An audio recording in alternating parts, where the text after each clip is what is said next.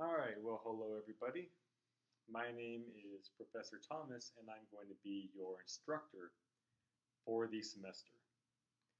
And physiology is a very interesting course because anatomy is where you learn about the structures of things. Physiology is you learn how the structures in our body work to help us survive. And I tell my students on the first day, and it's a bit interesting today because this is a online course, and I'll be mainly interacting with you through videos. But physiology is really about two things. One is concentration gradients, and two, surface area to volume. Because it's amazing how we are one individual, however, we're made up of basically 60 trillion tiny units called cells.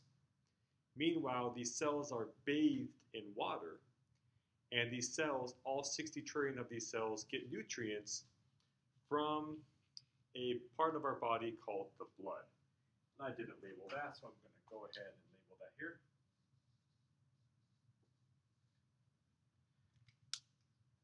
So right now, your cells are going through untold processes, millions of processes.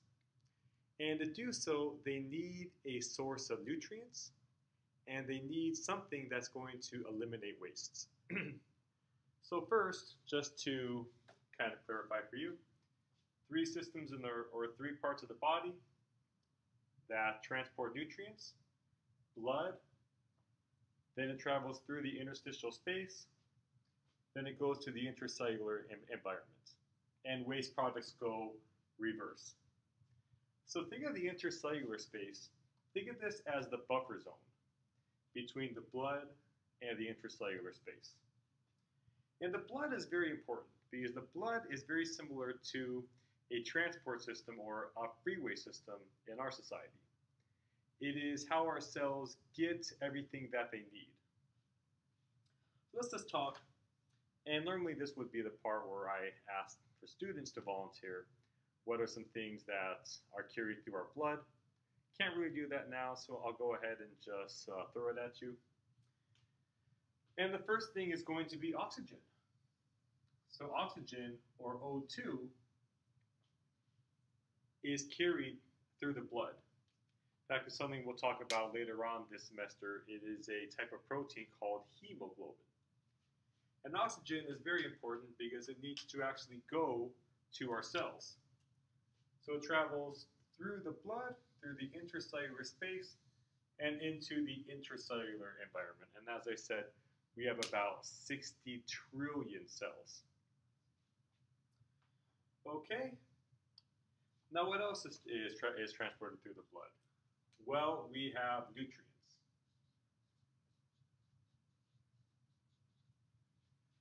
Think about the last meal you ate. What happened to it? Well, what happened is that whatever you ate went down your esophagus into a giant bag called the stomach, and the stomach used a bunch of corrosive acids and enzymes to basically break down this food into a ball of mush. As the ball of mush traveled through your intestines, it was more or less liquefied and absorbed into your blood. So every nutrient that you take in is going to be transported through your blood. Except for fats, they go through a slightly different system, but we'll cover that when the time comes. So nutrients travel through your blood, and they also get into your cells.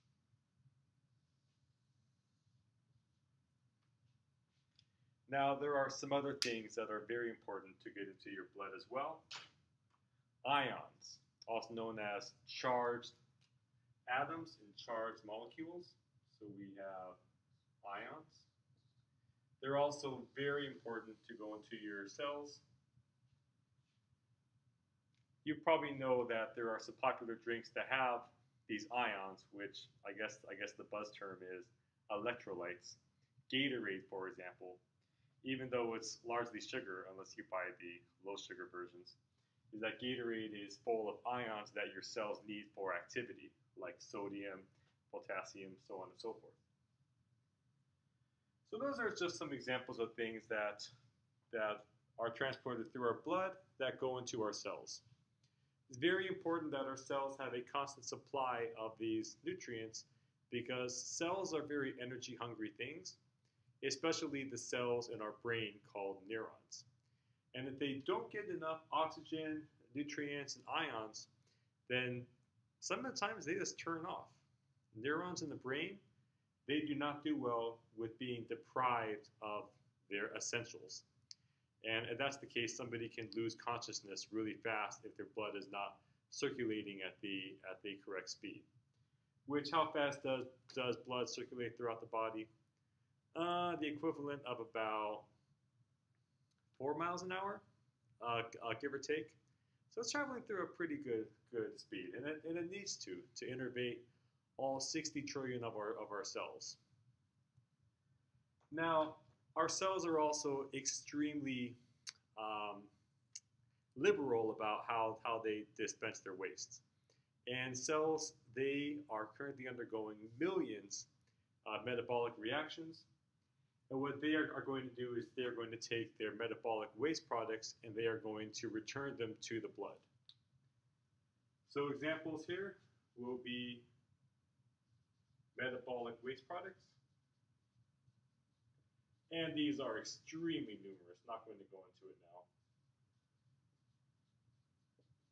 And these also go from the cells through the interstitial space to the blood. Because one thing to keep in mind is that water is the main transport medium in our body. You cannot have transport through thin air. Everything has to travel through water, which is why our body is bathed in water. If it was not, we could not transport. And another metabolic waste product is going to be carbon dioxide, or CO2 as it's called. CO2 is also going to be dumped into our blood. And then our body has to deal with that because CO2, as we'll talk about later on this semester, is not good for long periods of time in the blood. It actually, not to spoil it, but carbon dioxide reacts strongly with water to form acidic products. All right, so let me just look at the outline to make sure that I covered everything for you guys. And by the way, you're probably curious about my shirt. I am a full-time teacher at a high school called La Reina High School. It's a small all-girls school in Thousand Oaks. And they've been nice enough this summer to let me come in and use this classroom for our recordings. So I will be giving you a mix of lectures in my classroom here, but also I have a drawing tablet at home, so sometimes you'll also get a lecture delivered through one of my drawing tablet. So it will be a mix of those two. All right, so that is our recap. 3 environments in the body: blood, the interstitial space, and the intracellular environment.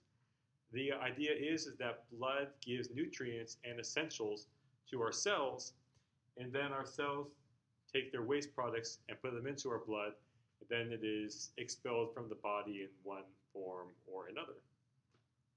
All right, well, if you have any questions, this is just a reminder that I will be online for office hours, 5:30 to about 6:30-ish from Monday through Thursday.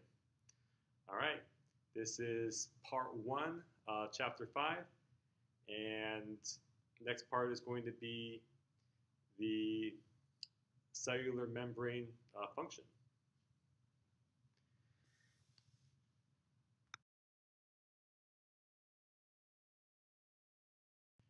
Okay, everybody, well, welcome back.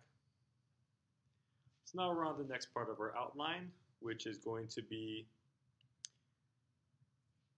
the cell membrane, its properties, and why it's so important that we learn it. Well, as I said, is that we are made up of 60 trillion cells that are constantly transporting things. Think of a cell as a busy shopping center. Sorry, a busy indoor mall or a Costco. The people going in represents all the things going into the cell. People going out, they represent all the things going out of the cell. So things are constantly moving in and out of the cell. And what's interesting about the cell is that animal cells, at least, are made up of something called a phospholipid cell bilayer. In fact, if you remember from your introductory biology class, it's called a semi-permeable membrane. So I'm going to write this on top here. Actually, I'll do it off to the side so it doesn't get in the way. Semi-permeable membrane.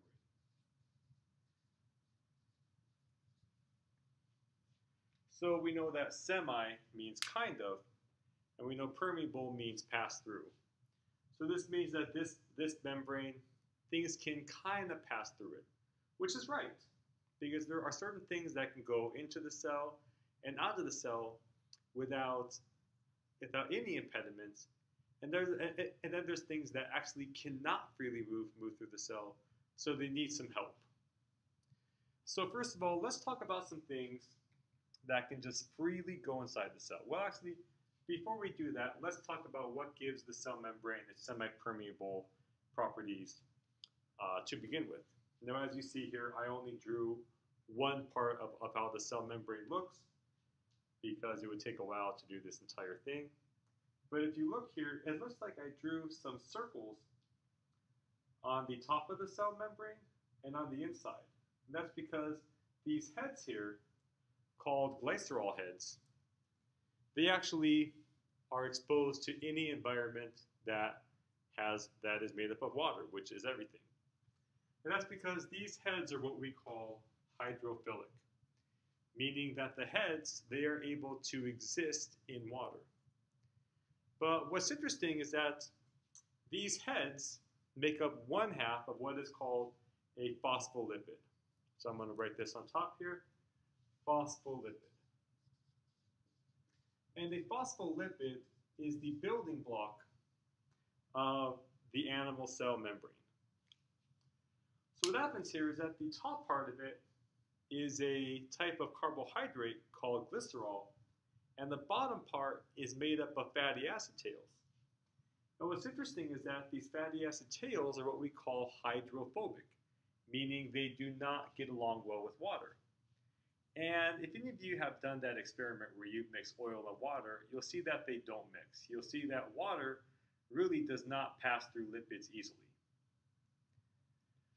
So because of that, let's say you were to take a handful of phospholipids and throw them into water, they would automatically arrange in a shape very similar to this. They would arrange so that the tails are hidden from the water, but that the heads are exposed. So therefore, you can almost compare the phospholipid membrane to a hamburger. Is that the bun on each side is kind of like the glycerol heads, and all the stuff in the middle is like the hydrophobic tails. Now, because of that, there are some things that can freely pass through and some things that cannot freely pass through. And by the way, we'll talk about this in a bit, but this is called simple diffusion. So let's talk about first things that can pass through easily without any impediments. So I'm going to put over here, let me make sure the camera, yeah, you guys can see this. So the first thing we're going to talk about is going to be freely permeable. Freely permeable, meaning that these are things that can pass through the cell membrane without anything stopping it. And the first thing is going to be gases. Gases can freely pass through the cell membrane. Other than that, we can have things called small, nonpolar molecules. These are very small molecules that are nonpolar. And how they work is that they can actually sneak in between the glycerol heads and only interact with the hydrophobic tails. They're that small. And things that are small hydrophobic molecules are mainly steroids, so steroid hormones, but also many pharmaceuticals are designed in order to be very small and non-polar, so they can penetrate the blood-brain barrier. So examples of these are going to be steroid hormones.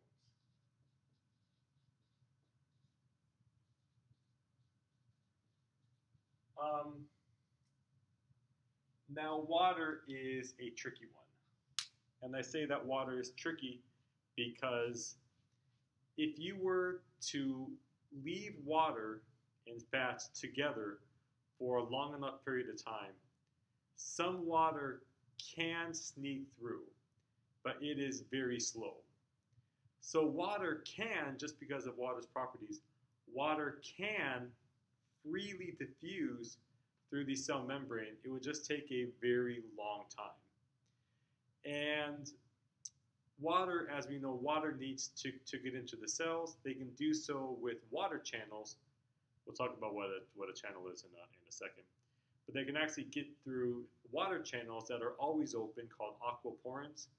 So I like to put down that water is freely permeable, but I kind of put an asterisk by it because yes, it is freely permeable, but at the same time, it's not classically permeable. So I'm going to go ahead and put water here with an asterisk.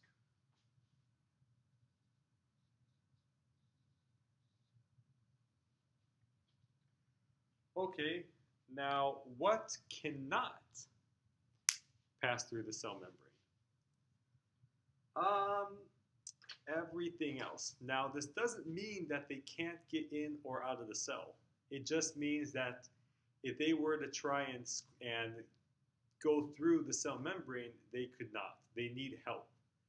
They can get help for something that's called a protein transporter that we'll talk about, but on their own, they cannot freely pass through. Some examples of that, so I'm going to put here impermeable.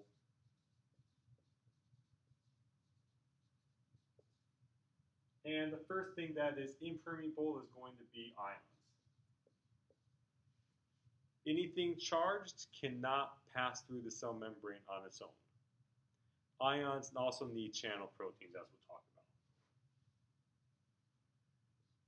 about. Large polar molecules.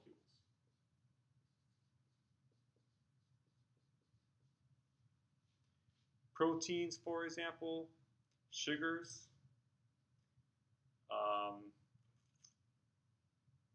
those are things that cannot freely pass through. They can, but they need something called a carrier, a protein carrier. And we'll talk about that in a bit. So ions, large polar molecules, basically anything large. I know that sounds kind of obvious, but things that are very large cannot freely move through the cell membrane. They have a separate method of doing so called endocytosis, meaning inside the cell.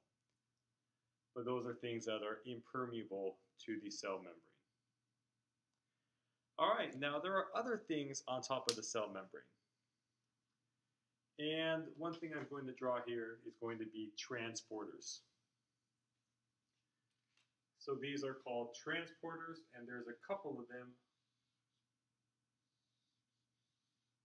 This is called a channel protein. So what these are is that they're proteins that actually go through the entire width of the cell, meaning they span from one side to the other.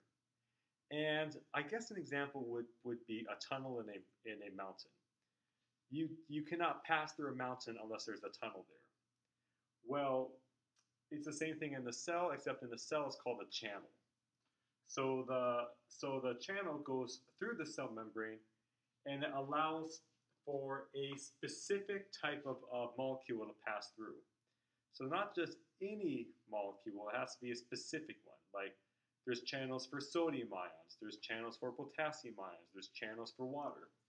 So channels have to be specific. So let me erase this part of the cell membrane here. We also have something called a carrier. And carriers, what these do is they're kind of like escorts. What they do is that a very large molecule needs to be escorted from one side of the cell to the other. It isn't just a channel that opens up and does such a through. This actually has to carry along the product to go from one side of the cell to the other. And carriers have very large things. They transport large things like proteins, sugars. So channels deal with smaller types of molecules, where carriers move through larger things. Think of it like an aircraft carrier, very very large, transports very large things. While carrier proteins are very similar, is they transport in very large things. Like an example of a carrier protein would be the GLUT transporter. What it does is it transports glucose from one side of the cell membrane to the other. So these are the two types of protein transporters we're going to talk about. Next thing that's on the cell surface, let me make sure I'm going in line with the enzymes. So we don't talk about these too much, but there's actually types of proteins on the cell surface called enzymes.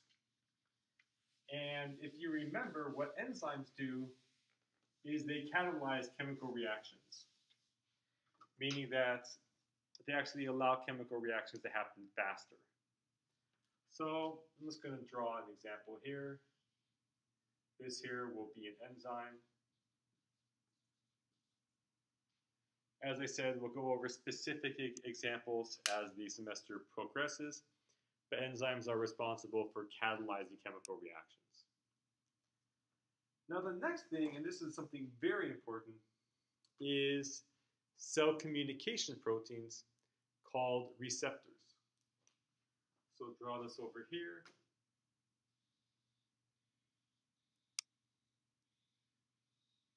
This is a special type of receptor called a G protein coupled receptor, but it's a receptor. What receptors do is that they receive specific molecules that instruct the cell to do something. This is the way that our cells communicate. For example, our cardiac muscle has receptors for a hormone called epinephrine. What this hormone does is it binds with the receptor that's on the cell. It's called a beta-1 receptor. And it tells the cardiac tissue to contract harder and faster. Now, it's not actually giving the cell anything new. It's just telling it something. So receptors is how hormones and other signaling molecules can go from one cell to another and tell it to do a job. But receptors receive specific signaling molecules. Not all cells have the same receptors. So receptors are how cells communicate with each other. Next, we have something called adhesion proteins. And I'll just draw these. Let's see, I'll go ahead and use black. For this, adhesion proteins, what they do is they anchor one cell to another. So let me just draw kind of a cell here, tiny cell here, so you can kind of see how it works. So what it does is we know that tissues are made up of cells. However, as you learned about in anatomy, if you're going to look at a cell that's under, or tissue that's underneath the microscope, you'll see that all the cells are very closely packed together. And that's because they're held together with these adhesion proteins. What they do is that they make the cells continuous with one another. Now, this might seem kind of hard to comprehend because throughout all of your lives, every time you've seen a cell in a textbook, it's been a random circle-looking thing with a bunch of stuff packed inside. Well, I am here to tell you that that is really only a teaching model. A cell like that does not exist. There's actually there's more cells than not that are bound together than cells that are just free floating around. So cells are stuck together with adhesion proteins. For example, our skin is made up of a bunch of types of cells called keratinocytes. Of course, the ones on the epidermis, the very top, are dead, but they're all anchored together with these adhesion proteins to keep them continuous. And that's why our skin is such a good barrier from anything from the outside environment getting into our inside environment. Okay, and also cells actually have things on them that act as identifiers, mainly sugar patterns. If you look at most cells underneath a very, very powerful microscope, you'll see that there's a bunch of, almost looks like almost cotton candy-ish on top. And there's a bunch of proteins and carbohydrate patterns. So cells also have on them identifiers. These identifiers are important because our immune system, when we are born, the immune system has to learn what belongs in our body and what doesn't belong in our body. And it does so by learning what type of identifiers are present on our cells. That's why if you have type A blood, that means you have blood that have A proteins on them. Your immune system learns that these cells with the A proteins are your blood cells. If you get blood cells that have a B protein on them, your immune system will identify that B protein as being foreign. Even though that B protein serves no threat to your body, your immune system does not know that. So it will trigger an oftentimes fatal immune response.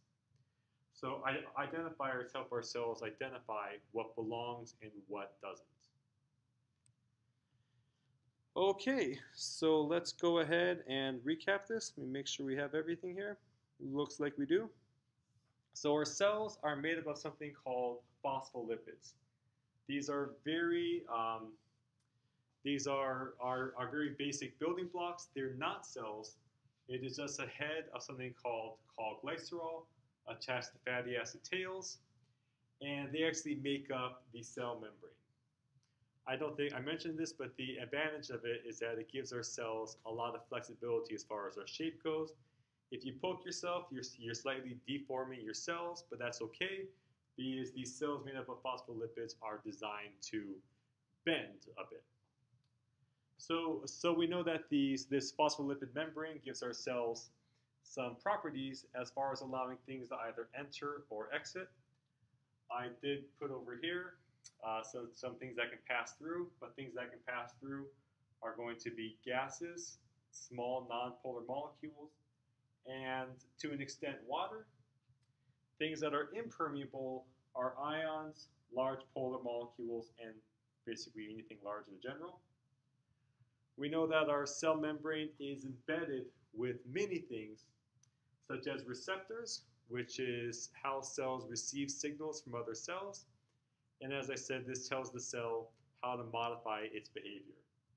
We also have transporters in the form of channels and carriers. And carriers, they transport large things, while channels allow small things to pass through. And I didn't mention this, but channels can also be gated, meaning that they basically can open and close based on certain stimuli. So channels can also have gates that allow them to be open and closed. Water channels do not have gates, but things like sodium channels, potassium ions, they do have gates. We also know that our cells have identifiers on them, so the immune system can identify what belongs and what doesn't. They also serve many other purposes. And there's also enzymes on the cell surfaces that catalyze chemical reactions.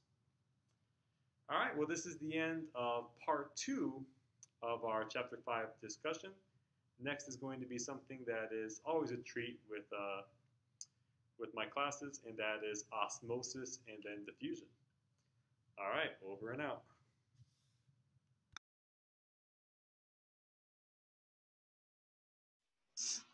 Well, hello, everybody. Welcome back to our continuance of chapter 5. So earlier, I gave you some lessons from the classroom. Today, you get a lesson from the green room. I'm currently visiting my parents, and when I do so, I give my lectures from the green room, also known as the room that nobody else wanted. So it's turned into my pseudo office. And yeah, that explains why the room is very green. But anyways, that's not super important right now, but to keep with the theme, I will draw an apparatus in green. So what I'm going to do is I'm going to draw an apparatus here, as straight lines as I can muster. And this apparatus is going to be separated down the center. I'll go down the center as much as possible by a semi-permeable membrane, just like a cell. So what this apparatus is designed to do, it is designed to simulate two separate environments separated by a cell membrane. We're not really using any physiological examples right now. Right now, we're just looking at the rates of water movement because we're going to be talking about a process called osmosis. And it is defined on the outline, but just to give you another succinct definition, it is movement of water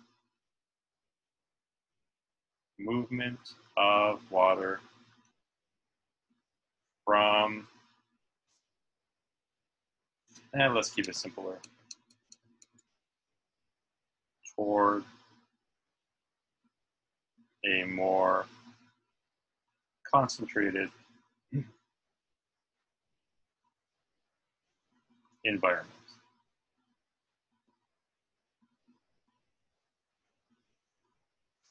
So basically, if you have an environment separated by a semi-permeable membrane, water will move toward the side of the membrane that is more concentrated.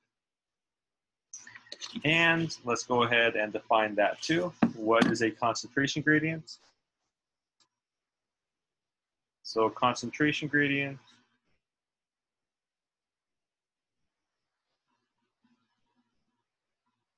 that is going to be difference in solute concentration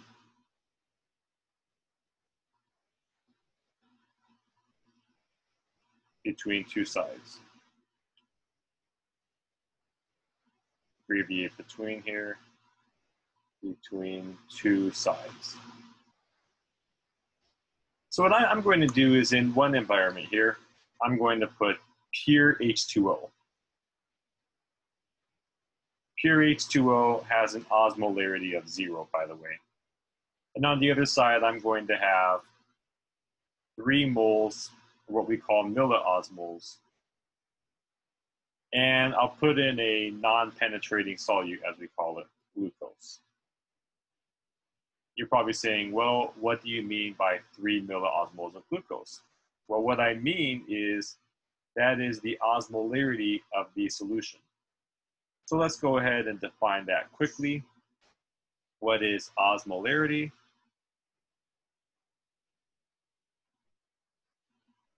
Osmolarity. It is the number, more or less, of non-penetrating solutes, meaning they cannot go through the cell membrane, over the equivalent of 1 liter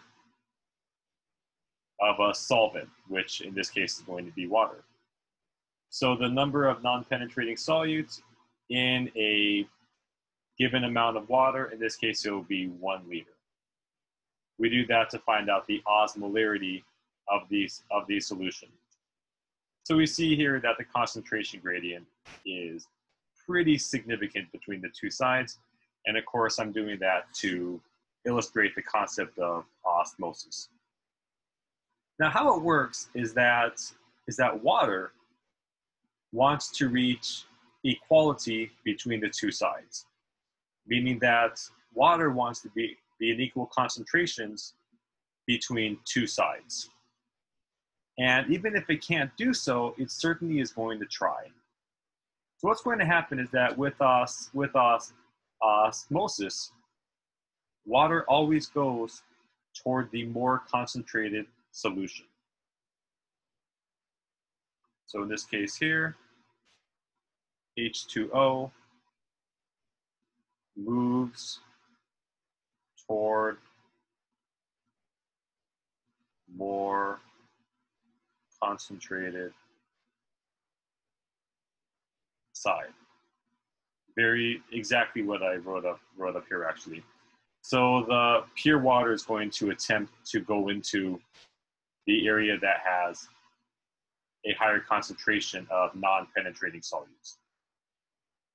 So we'll see that a significant amount of water is going to try to go from the pure H2O side to the environment that has the 3 milliosmoles of glucose, because glucose cannot pass through the cell membrane, as I talked about last lecture. And as I talked about a bit earlier, the greater the concentration difference, then the greater the movement of water toward the more concentrated side. And just to make things a little bit more visible, I'll use this nice teal color, also keeping with the theme of green, to simulate the solutes in the solution. Now, let's say I were to tamper with this a bit.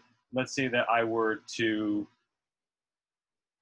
I'll just give you some examples for fun. I'll call this side B, I'll call this side A. Let's say instead I'm going to put in 3 milliosmoles of sodium. Well, would the movement of osmosis change? And the answer is yes, it would. What would happen is that water would not move at all. And that's because with osmosis, we're not concerned with what the solutes are. We're concerned with the concentrations. So in this case, there would be no water movement.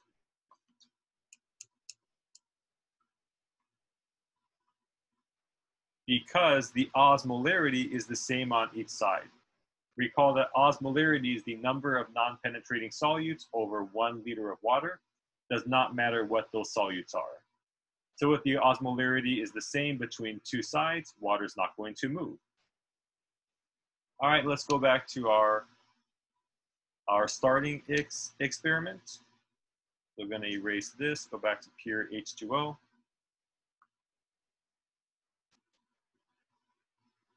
Excuse me as I reset this. When you do your PhysioX activity, you can just easily reset the apparatus, but not in Professor Thomas's lecture, not that fancy. All right, now we use some terms to describe the difference in solute concentration between each side. And it is called osmolarity. So we have some terms here to talk about when we compare the osmolarity between two environments. So I'll just call this comparing osmolarity. Now the first term is going to be hypoosmotic.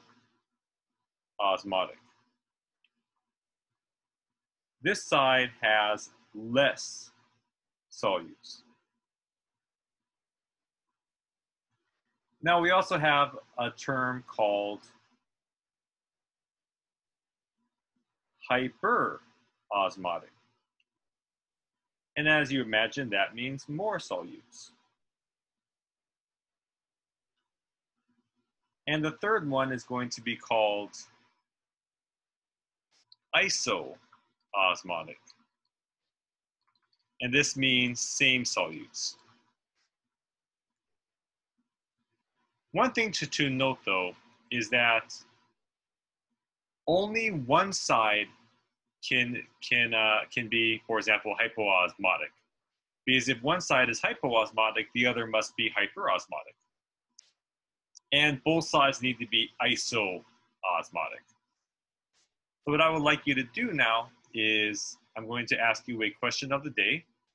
So if you go to the discussion board, you'll see something that says Chapter 5, Question of the Day 1. I would like you to complete that now. And you can do that by pausing this lecture, answering it, and then coming back. But the question for you is list the osmolarity of each of these sides. Is side A hyperosmotic Is side B hypoosmotic? Are both these sides isoosmotic? So let's go ahead and put down in the answer, A is whatever osmolarity you think it is, B is whatever osmolarity you think it is. Go ahead and pause this and then come back. Okay, well, I hope you did pause it and not just wait for me to tell you the answers and then complete it on the discussion board. As I said before, is that you are given points for mostly correct answers. As long as you give the question an honest effort, you'll get full points. But I know that some students do not want to give an honest effort. They just want to put down, I don't know, or something like that. Kind of hard to give points to that. So as long as you give an honest effort, then I'll be a happy teacher. But anyway, side A, which has fewer solutes, this is going to be hypoosmotic. And side B that has more solutes is going to be hyperosmotic. Hyper means too much, hypo means not enough. So this side has too much solutes, this side has not enough solutes, therefore water is going to go to the hyperosmotic side. Now, if both these environments had the same osmolarity, they both would be isoosmotic. All right, great. So that is our quick discussion on osmolarity, but now we need to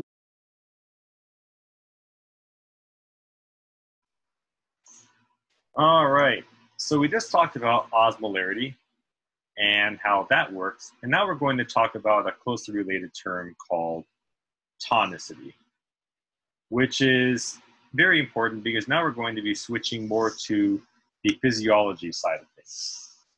Because with tonicity, the very term means pertaining to cell size or shape. And this is in, and when we talk about tonicity, we talk about it in terms of the solution that these cells are in. So I'm going to tell you a quick story that I learned, and this is kind of talked about in your case study as well. But there was something called water poisoning.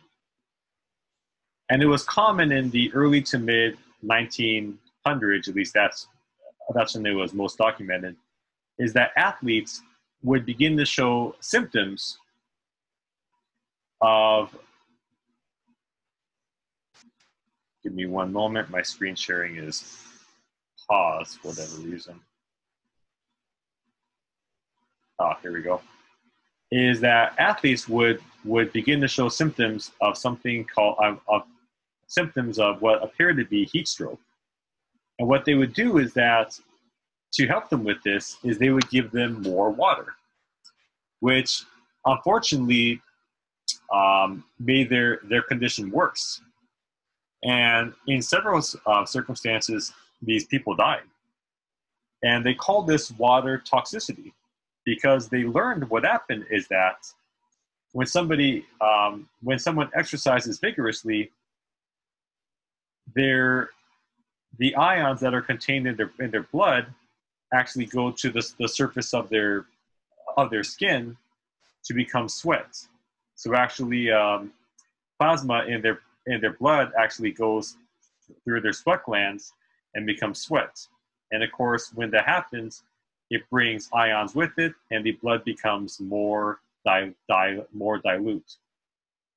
So what happened is that these people were showing symptoms that were caused by their blood becoming too dilute. Since their blood was becoming more and more dilute, what happened is that water would go from their from the blood into their cells, because recall that the movement of osmosis goes from a low concentration of solutes to a high concentration of solutes. Water would move from the blood into the cells would expand, they would swell, and this led to a lot of of very unfortunate consequences. Because neurons, cells in the brain, when this would happen with neurons, is that the neurons would begin to expand, increasing what we call intracranial pressure. Because the neurons would expand in size, but the cranium cannot expand in turn. So what happened is that this pressure on the brain caused irreversible brain damage. And that, of course, was the last stage of water toxicity. So our body normally does a very good job of maintaining what we call an isotonic solution. And to show you that, I'm going to use a sample here, a cell called an erythrocyte, also known as a red blood cell. And this cell has about 250 milliosmoles of solutes inside. Now you're probably saying, well, what are those solutes, and can they leave? The answer is no. These solutes are mainly things that comprise the red blood cell's mass, like lots of hemoglobin protein. So this cell is always going to have about 250 milliosmoles of stuff in it. And this pretend beaker that I drew is going to represent the outside environment. And under normal circumstances, it's going to have a very similar osmolarity. But in this case, we are going to refer to the concentration of the outside solution as tonicity, because tonicity pertains to cell size or shape. Depending on this number here, will determine whether or not the cell is going to gain or lose water and thus change shape. So in this case here, we see that the concentration between the inside environment and the outside environment is the same. So we're going to say that this is an isotonic solution. Because of that, water is going to enter the cell, but it's also going to leave the cell. Because water doesn't stay still. It's going to be constantly moving in and out of the cell. Because of that, the cell is neither going to gain nor lose water. It's going to be equal. And because of that, we are going to say that this cell is going to stay the same size. So there will be no change in cell size. Our systematic body cells want to be in an isotonic solution, but there are times when we actually do want a concentration gradient. Like when we talk about the renal system, you'll see how it's imperative that the environments are not the same concentration. But that will be much later on. Well, not much. It's a pretty short semester, maybe like a month from now. All right, now what about if we're going to slightly change things? So I'm going to go back in time here. And instead, I'm going to make the concentration of the outside environment. I'm going to make this instead. Give me one moment here. My Zoom settings got mixed up. Okay, cool. I'm going to make this now in a hypotonic solution. Hypotonic meaning not enough. So what has happened here is that the outside solution has fewer solutes than the inside of the cell. Well, what's going to happen is that water is going to enter the cell. Because recall, water goes from an area of low solute concentration to high solute concentration. The greater the difference between these two numbers, the greater the rate of water movement. It's a pretty significant difference. So in dotted lines, I'm going to draw how the cell will change size, and we'll see that the cell is actually going to become bigger, going to become swollen. And if the cell increases in size too much, it will just burst. Okay, so in a hypotonic solution, water will enter the cell and the cell will increase in size. All right, so this is now going smaller. And now we are going to once again change the experiment. And now we're going to put the cell in a hypertonic environment. So it's going to be hypertonic. Let's go ahead and make this number something nice and simple, 400. What's going to happen now is that the extracellular environment is going to become more concentrated. And this can happen in things such as dehydration. Water is lost, but the solutes stay the same, so osmolarity of the outside solution goes up. Water will leave the cell. What will happen is that the cell is going to shrink. So I'll draw this in dots, how the cell will change size.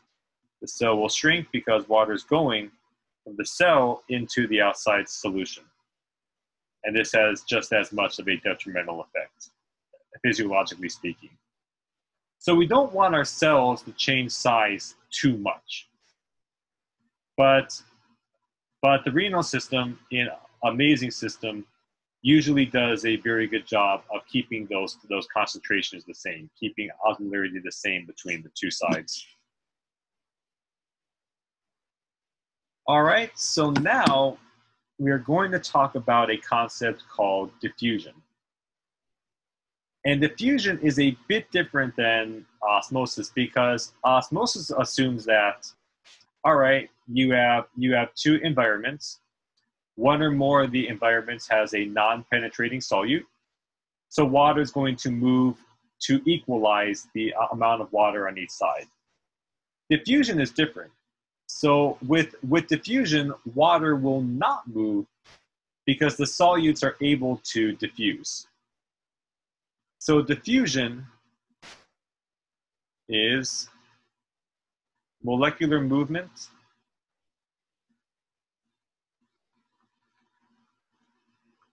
from a high to low concentration.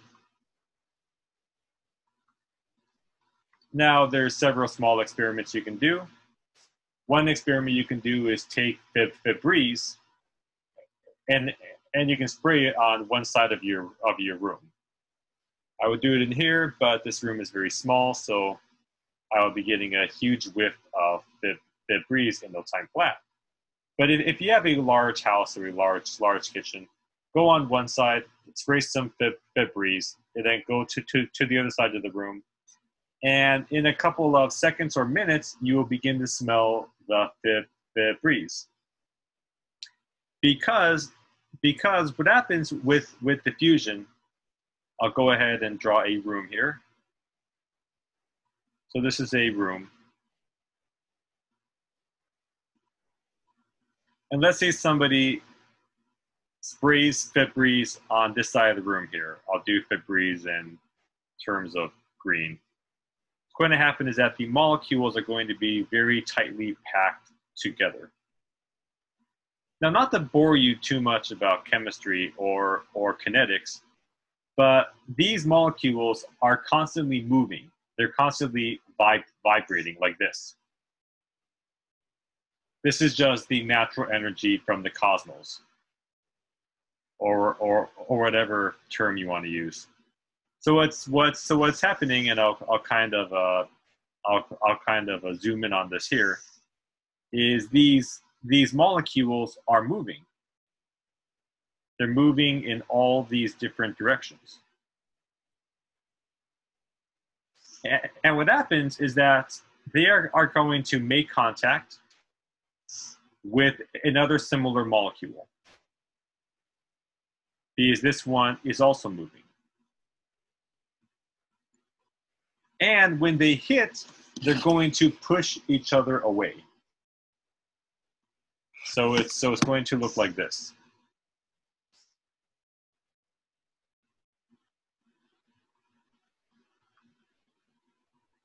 And they're going to become more spread out.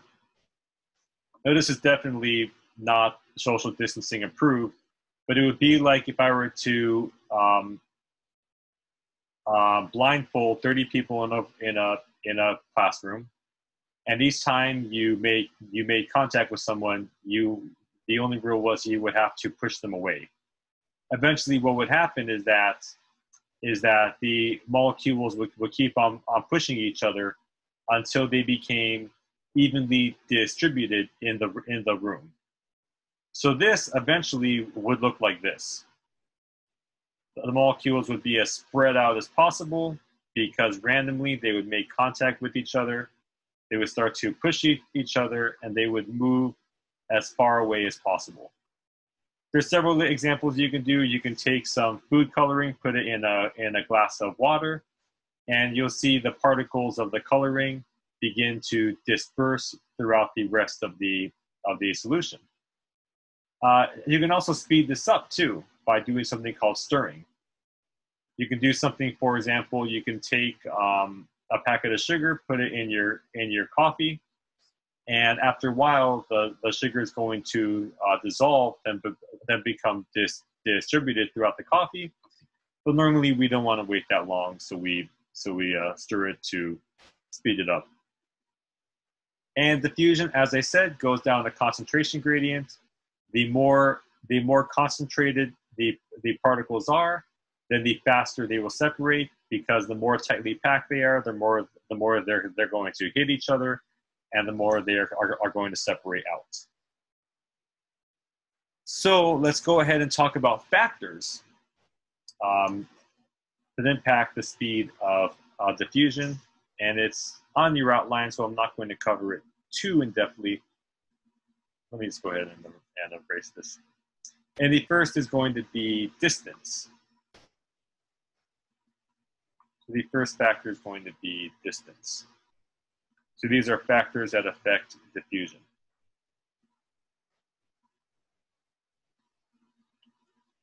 More or less, the greater the distance,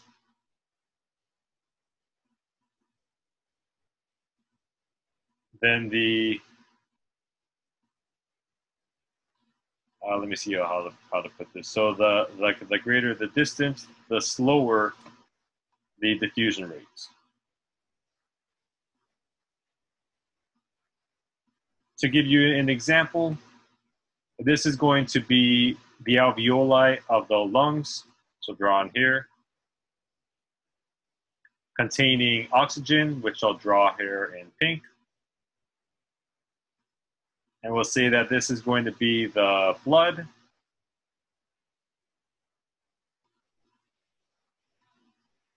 Gases want to get into the blood. Now, in this case here, they're pretty close, but what about if there is pulmonary edema? What if in fact there is a buildup of water between the alveoli and the blood, and the distance that the oxygen needs to move is increased? What's going to happen is it's going to take the oxygen longer to get from the alveoli to the blood. So what's going to happen is that the rates of diffusion is going to go down because the distance has increased. So the greater the distance, the slower the rate of diffusion. That's why it's really not good to have the space increased, because it's going to delay the rate that oxygen gets into the blood. Okay. Next example here is going to be molecular size, meaning the size of the molecules. So size. Oops. Here we have the larger the size, the slower the diffusion rate, abbreviated diffusion rate. That's just because large things move slower. Next is temperature. Recall that temperature usually speeds up activity of things. In this case, the higher the temperature, the higher diffusion rate. And of course, with all of these, the inverse is also true. Gradient, as we talked about, the steeper the gradient, the faster the rate of diffusion. So the steeper the gradient, the faster the diffusion rate.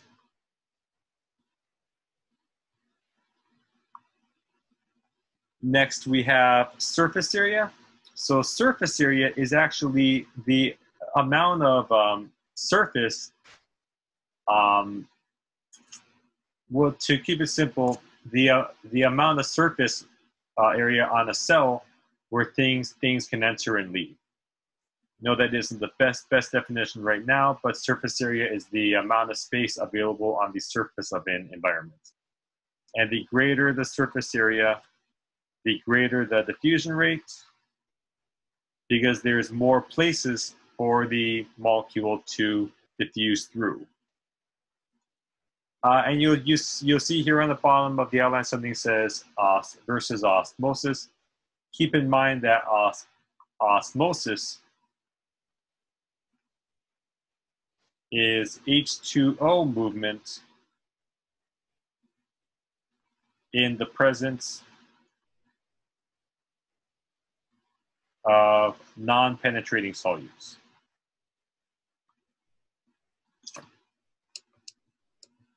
Non-penetrating solutes.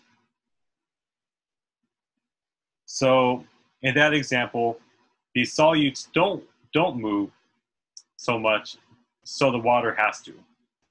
Because there's a difference in the concentration of solutes between one environment to the other, water has to move. Diffusion, though, is movement of specific solutes from one environment to the other. Yes, so that also reminds me, with osmosis, the solutes do not matter, just the osmolarity of each environment. With diffusion, the amount of a specific solute on one side or the other determines how much that solute moves. So, for example, if you are going to try to measure the diffusion rate of sodium, you are going to compare the amount of sodium on each side of the cell. If you are going to measure the rate of glucose transport, you're only concerned with the amount of glucose on each side of the cell. So it is solute specific with diffusion, where with osmosis, the solutes do not matter, just the difference of non-penetrating solutes on each side. All right, we'll be going over more examples of this later on. So I'm going to pause here, and then we will continue next with what we call facilitated diffusion.